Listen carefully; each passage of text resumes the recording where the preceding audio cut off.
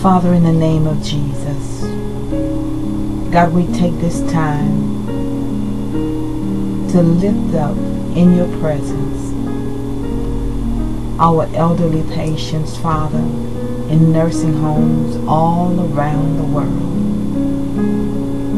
And God, we're glad today that you are omnipresent.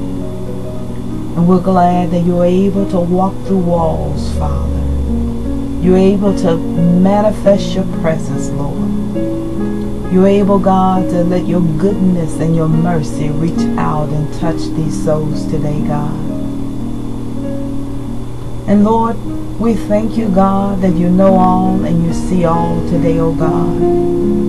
And we bless and praise and magnify you, for we recognize things that are impossible with men. They are so possible with you, God.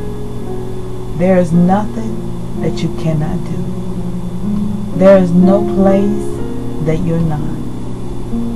And oh God, today we pray, oh God, for the mercy and grace of God, Lord, to reach down and touch, Father, those that are in crisis situations.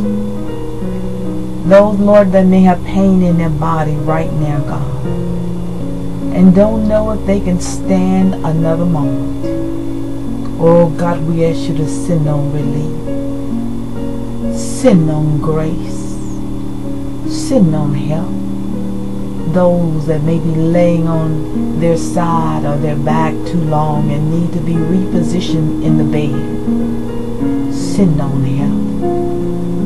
Oh God, those that do not know you as a Savior today, make yourself known, oh God.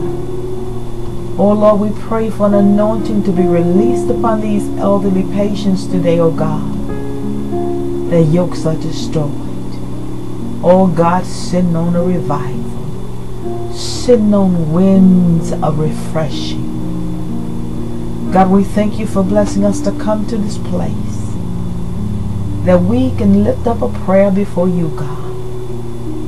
For prayer makes the difference.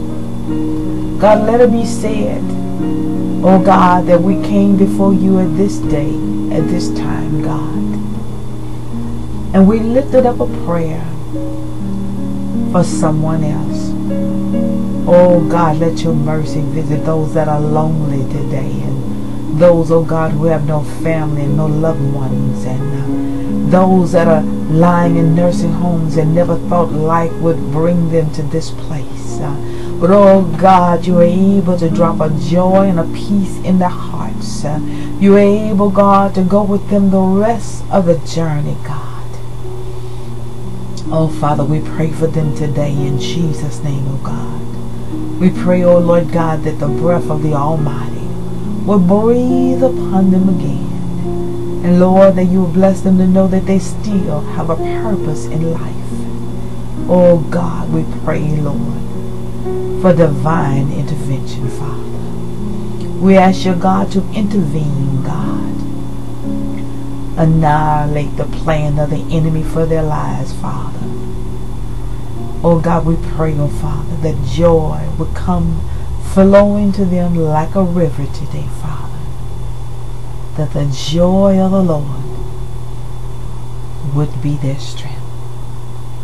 We thank you, Father, in Jesus' mighty name.